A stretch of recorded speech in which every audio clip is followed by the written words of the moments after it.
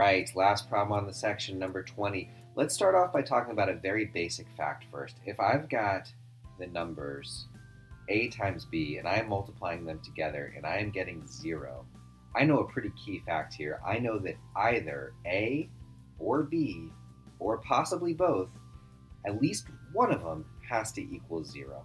Because there's no possible way to multiply two non-zero numbers together and end up with 0. So I know that either a or b, at least one of them has to be 0. Well, look at this. I've got three things that I am multiplying together here.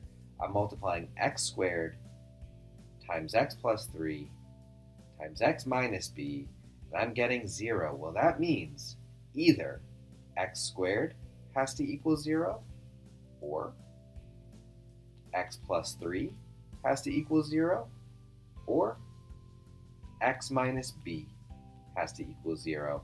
At least one of those things has to be true, and in this case, only one of these things is going to be true, because what are my possible solutions? My possible solutions are, well, what times itself is equal to 0, what squared is equal to 0, take the square root of both sides, and I get x is equal to 0. That's one solution. For this one, what makes this second equation true? Well, if x was equal to -3, that would get the job done. And I am told that the sum of all of the solutions is 5. So 0 plus -3 plus whatever this is going to give me a sum of 5.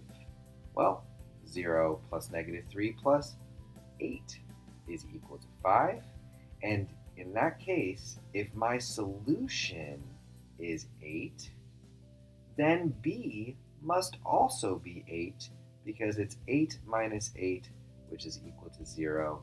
8 has to be my correct answer. Guys, don't forget to subscribe and hit that bell for all future notifications.